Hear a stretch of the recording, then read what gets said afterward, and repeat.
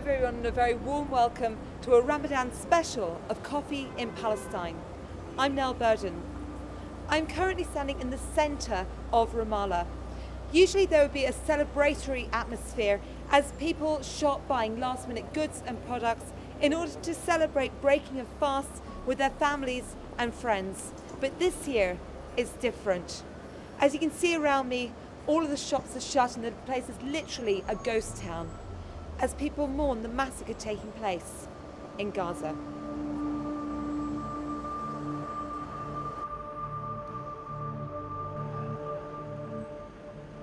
As the death toll mounts in Gaza, Ramallah has been closed on a daily basis.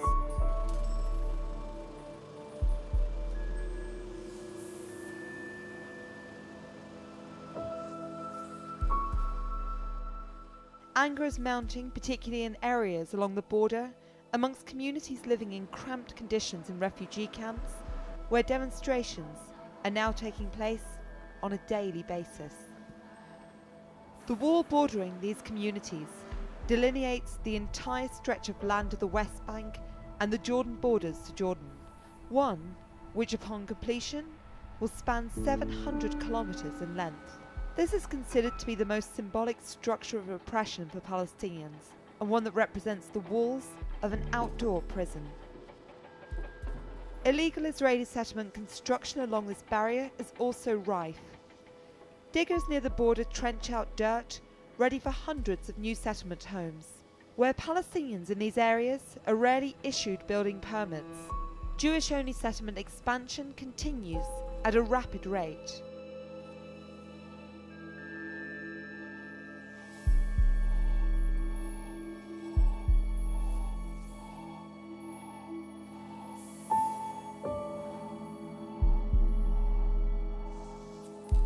I met with Human Rights Director of Al-Haq, Shawan Jabarin, to discuss whether the situation in the West Bank was deteriorating and whether we may be heading in the direction of a third intifada.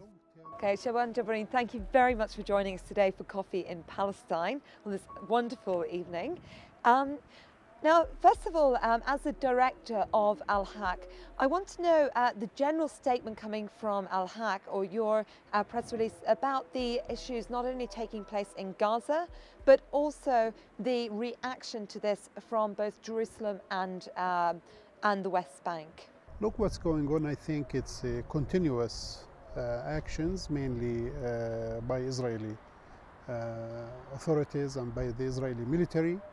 It's not an isolated incident. What's happened in Jerusalem, what's happened in West Bank, and what's going on these days also in West Bank and Gaza, what's going on also in Haifa, not just in West Bank or Gaza.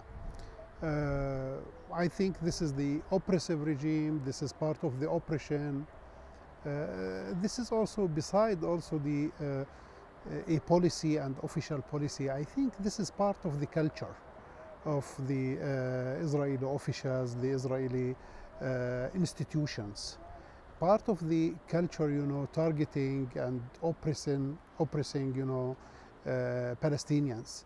Because the regime as a whole, I think it's an oppressive regime. The long-term goal and the long-term plan, I think pushing them to take all of these actions against Palestinians. And the long-term plan is to push Palestinians outside of their country, not to deal with them as a people with the rights, not to respect, and to agree and to accept their fundamental rights, and mainly, the rights of self-determination as a fundamental rights for any people, over the world. Actually, I just want to pick you up on one of the points. We're talking about the Palestinian reaction to this, particularly from the not only the people from the streets in the West Bank and Jerusalem, but on the level of the governmental level. How is Mahmoud Abbas responding to this? I know recently he went to a meeting for donors and he's essentially asking them to help build Gaza back up again. But at the moment, it's actually been taken down. So is he not on the wrong track here? Look, when you compare his actions these days with 2012, when the attack happened at that time, I think there are some differences. One of the differences is he started acting, since the first day. And he tried to contact, some countries here, there, the Americans, Egyptians, to put a ceasefire in place. The question is if it's that enough. What's about the narrative of the Palestinian leaders? I think Mahmoud Abbas, he was cornered by the Israelis, and he didn't get anything. But in the same time, he doesn't use the Palestinian resistance, his people, resistance, and he doesn't stand behind these things fully and using that, for the Palestinians' interests, long-term interests. I think another thing is we have no institutions. Just I have been repeating, that in the last few days. I said we have no leadership. We have one person, now he is acting on behalf of Palestinians. He's trying to make politics, his name is Mahmoud Abbas. We have no institutions. We have a name of institutions called PLO Executive Committee. Unfortunately, this is the reality. When they vote, in specific direction, completely he ignored, their position. He ignored the majority, and even within Fatah, he ignored the majority, and he is taking what he does believe personally, in politics. This is one of the problems. It makes, the Palestinian life, or let me say the Palestinian political regime, very weak. And that's the case. But when you go to the street, for instance, and you see the reaction criticized. Right. All of the people, criticize the Palestinian leaders, and all of the people, they are standing behind the resistance. Right. But if all of the people are criticizing and they're standing behind the resistance, then why are people like Mahmoud Abbas still in power? And the same with Hamas. Do you think they're really representing their people in Gaza? I think, why things continue, because the Palestinian Authority in general, established which called like a bureaucratic body depending on salaries and things like that. The Palestinians in their life, most of them, you can speak about maybe 180,000 families, depends on the salary, the funding, and external aids, and all of these things. That's the bureaucratic body, it was established in the last 20 years. I think this is one of the main problems that we are facing these days. Some of them, they have an interest, direct interest, to keep the situation continue as it is. The others, they are not ready even to pay the price, to face the reality in the ground. We have to address all of these things. This is part of the challenges that we are facing. But I think it doesn't work for a long term. When you see like, we are, I think, in a transitional time. We see, some changing. We see, the young people, how they are thinking. When we talk about young people and we say we're in a transitional moment in politics now, actually, it seems like the really angry people are those living next to the wall, for example, in Abu Dis, for example, in Kalandia, in Hebron, in Bethlehem, these disparate communities, refugees, the same in Shuafat refugee camp. Obviously, after the killing of Mohammed Abu Khader, there were mass demonstrations. But these places seem to be a bubbling pot, really, of anger. Do you think this will help to change the pivotal moment in politics if these people do come out en masse? I think we are in a process of change, sooner or later. We are in a process. It takes its time. It will not happen in one day and one night. Things maybe it needs, let me say, months or years.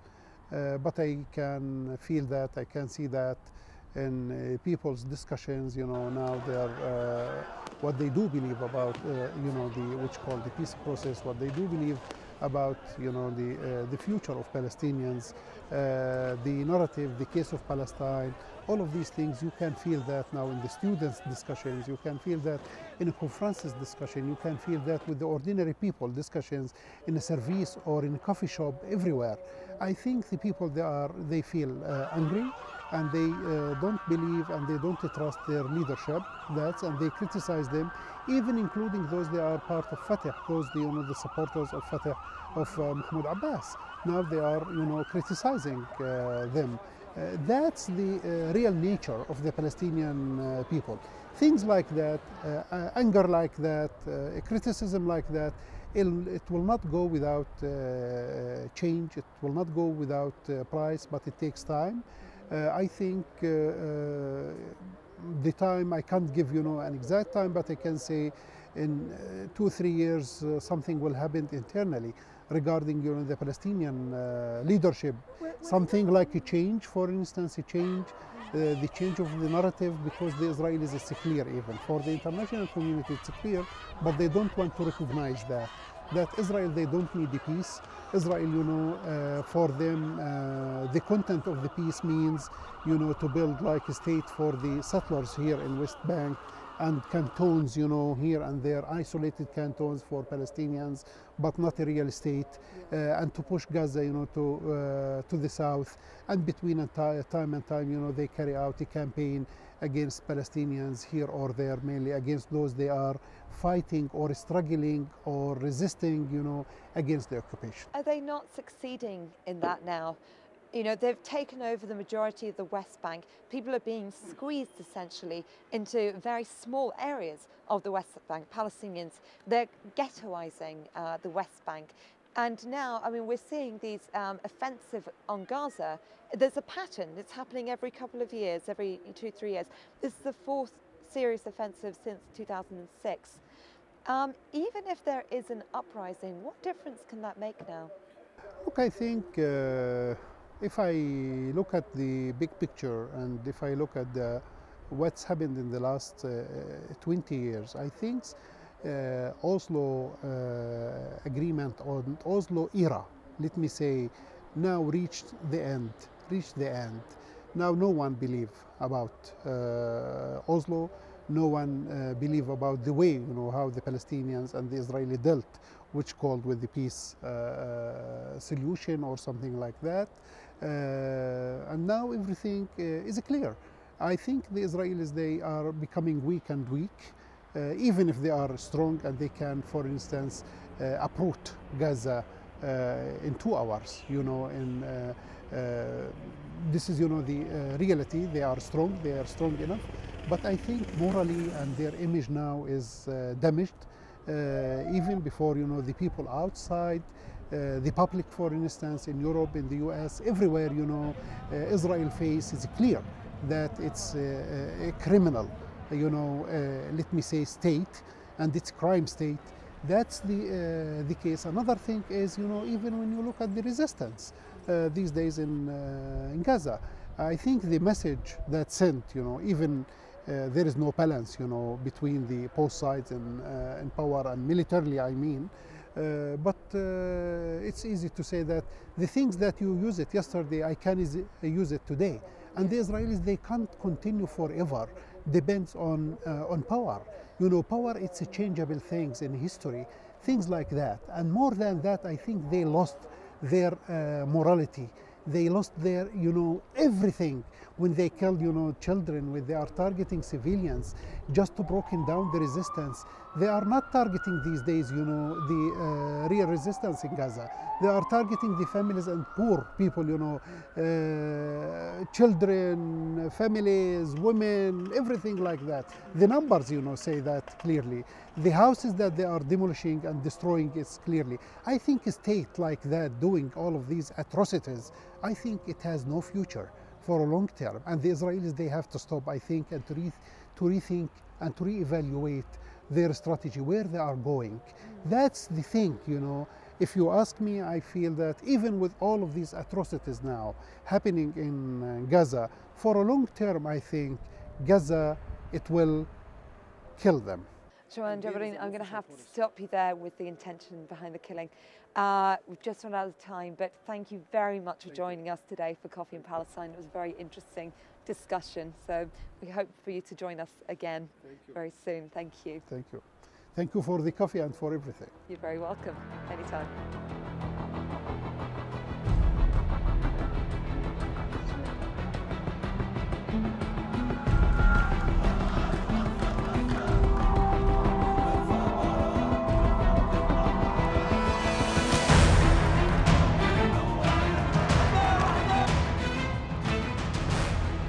As public anger continues to grow from Israeli bombardment of the Gaza Strip, mass demonstrations have gripped the nation as Palestinians call for an end to the world's silence about the massacres taking place.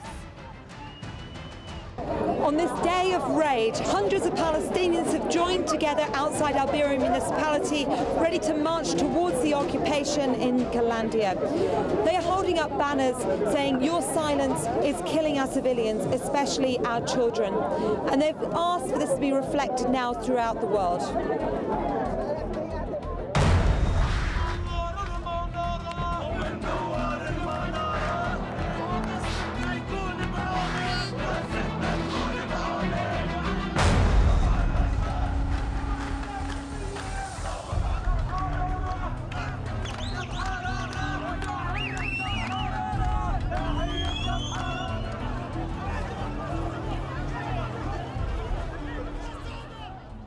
The Palestinians in West Bank, in fact, started before Gaza Strip because the Israeli aggressive attack against the Palestinians started in the West Bank before the Gaza Strip. The Palestinians now are feeling more anger because of the situation in Gaza Strip and because of the daily massacres committed by the Israeli army against the civilians in Gaza Strip. What's happening now that we are witnessing a development of a popular response by the Palestinians started today by a call for a day of anger in the West Bank. I think this will be repeated in several Palestinian cities. Besides that, this will be also repeated in some of the Palestinian communities abroad, and particularly in Lebanon, in Germany, in Sweden, and other places where the Palestinians can hold solidarity activity with the Palestinian people in the West Bank. We are here demonstrating with people from Ramallah in support of our brothers and our sisters in Gaza that are under a brutal Israeli attack, being killed and injured, their houses being demolished, and we're just frustrated and we're angry, and we're here to just tell them that we support them and we are with them in their struggle. I don't think anything is enough for Gaza. I don't know what we can do. We're out here because we don't know what we can do, and what makes it worse is when our own Palestinian Authority, the police from our own authority, stops us from trying to protest more and trying to protest directly against the Israeli occupation. I think every action the Palestinian can do is important and efficient to what's happening in Gaza. There's a border surrounded Gaza. We can't enter to the city there. So we can support them in a single action, in something very simple, from sharing our feelings on the social media, in the media in general, to join like this protest. I think every single action can do something important to support them. That night, Palestinians were prevented from entering the Beit El illegal Israeli settlement for their demonstration by Palestinian police.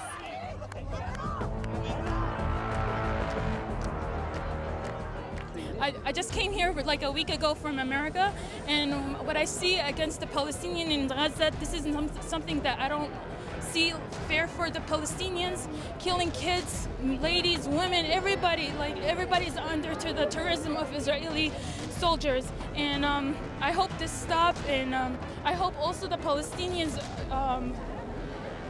here just let us pass by and get through to show the Israeli side how the terrorists against Palestinians here.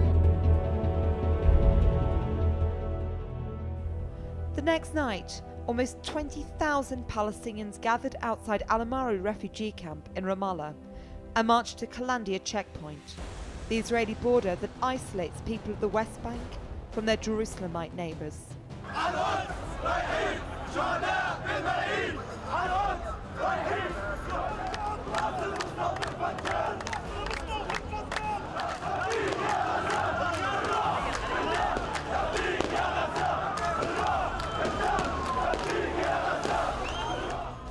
Fierce clashes ensued as Israelis fired tear gas, rubber bullets, and finally live bullets. As Palestinians continued fierce resistance, throwing stones, Molotov cocktails and fireworks, 2 Palestinians were killed and hundreds injured. And this is the culmination of growing public anger over the previous week. On the night of the holiest night of Ramadan, Layla al-Qadr, I now have 10,000 protesters behind me. They're firing fireworks towards Kalandia checkpoint, and they're responding now with tear gas, rubber bullets and live bullets. So far we've had news that many people have suffered head injuries and one person has been killed.